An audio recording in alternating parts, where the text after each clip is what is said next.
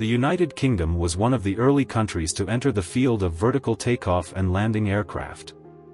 The Fairey company began research as early as 1946, and soon after, the British government proposed the E.10/47 specification, vertical takeoff fighter.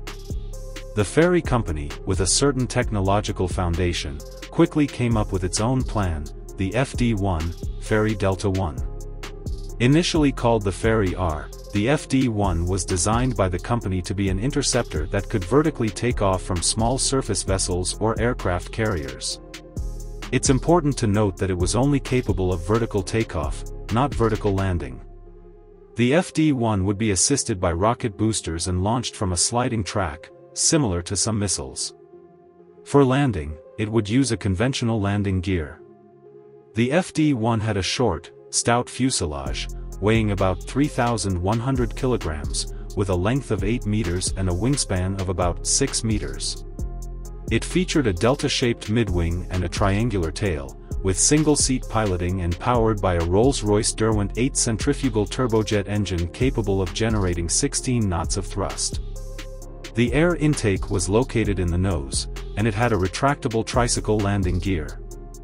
The designers hoped that the aircraft could achieve supersonic flight. Its delta wing design was indeed prepared for high-speed flight, but at the time, there was still insufficient understanding of supersonic flight, and the FD-1 ultimately disappointed the designers.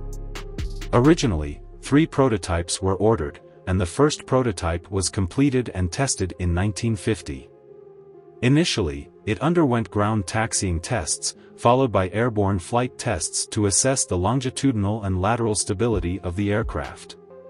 It was found that the aircraft had poor stability, and adjustments were made, such as cancelling the installation of a spiral parachute at the wingtip, reducing the size of the control surfaces, and adding triangular tail fins to the tail. These modifications helped improve the aircraft's performance to some extent, but did not significantly improve its speed. The designers had expected the aircraft to reach a maximum speed of about 1,000 km per hour. Although it couldn't achieve supersonic flight, it would still be considered high subsonic. After the modifications, the aircraft's flight became more stable, but its speed needed to be limited to below 555 km per hour. It couldn't even fly as fast as a propeller-driven fighter, let alone supersonic. The reasons why the FD-1 couldn't achieve supersonic flight were manifold. In addition to aerodynamic layout flaws, the power configuration was also inadequate. The centrifugal engine was not suitable for supersonic flight due to reasons such as insufficient air compression.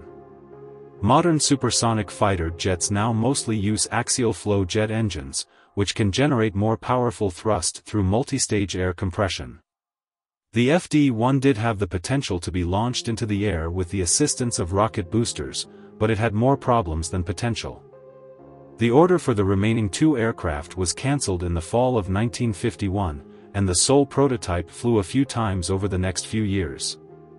In February 1956, it was severely damaged due to the right main landing gear not deploying, and the aircraft was eventually transported to the Shoeburyness firing range to be used as a target.